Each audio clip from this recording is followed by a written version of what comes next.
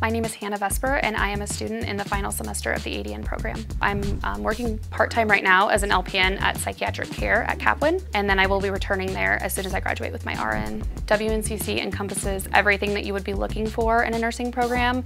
They really give you the set of skills needed to go out into the nursing field to make those critical decisions. There's a wide variety of classroom learning, hands-on learning, clinical hours, alongside simulations. We have a really good lab where we use the mannequins. Having those mentorships and having those close-knit relationships with the instructors. They all have an open door policy. We can go to them with any questions, and they're always there for us to encourage us and just really bring those skills that we don't even know we have forward. I'm Jennifer Seiler. I am a nursing instructor at WNCC. I worked in the medical field for 18 years, half of those years as a registered nurse. What I enjoy most about being a nursing instructor is watching the growth in my students.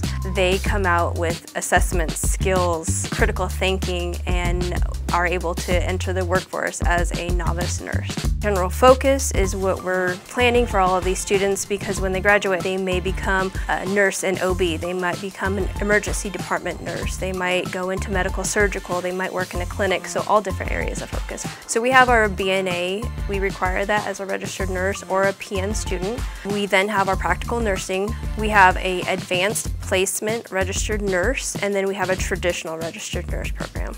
Mondays and Tuesdays, didactic. They might have 1 to 2 classes throughout the day. Then we reserve Wednesday, Thursdays for clinical days. They go into different clinical sites throughout the community, and then they'll go on to Friday, which might be another didactic day for them. My biggest goal for them, and I tell them, is I want you working beside me someday, and that's what I'm training you to do.